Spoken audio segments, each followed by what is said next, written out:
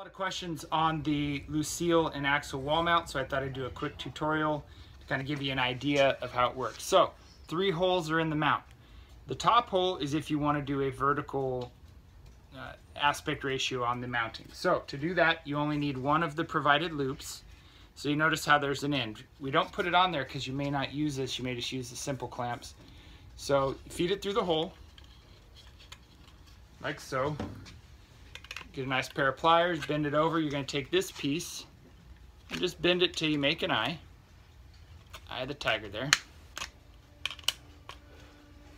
Right?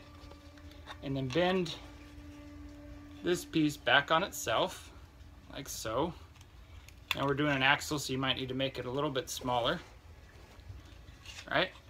So you see how that's set up? Then we take our axle bat, slide that bad boy right in there, feed him through the barbed wire. Might be easier to go the other way.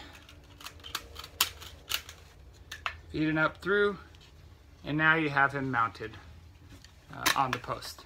Then you take that part that faces the wall, put a screw through it, and there you have the axle wall mount. Lucille, it's going to be the same thing.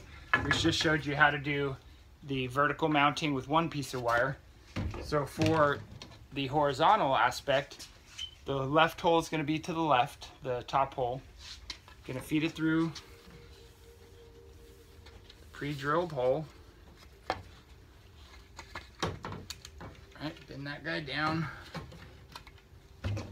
Take your pliers, bend that to where it's straight. Put an eye in it. Just make a nice little, yikes, got me there. She bit me. Just make a nice simple little eye. It doesn't have to be perfect. Obviously it's an apocalypse mount, so we're not going for carpenter perfection here. Again, feed it through. Gonna bend it down. Again, take your pliers. Bend this guy up. Bend over. Nice to meet you, Ben.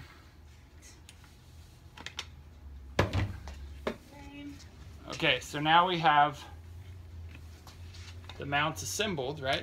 Our little guys, you can see how it's hooked like that, looped like that.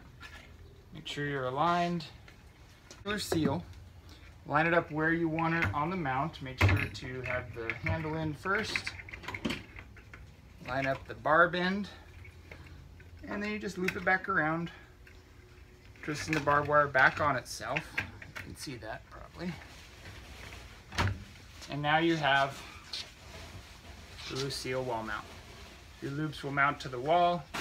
Again, just a pair of pliers and a little patience. So that's the wall mount. Feel free to give me a call if you guys have any questions on it. Thanks for watching.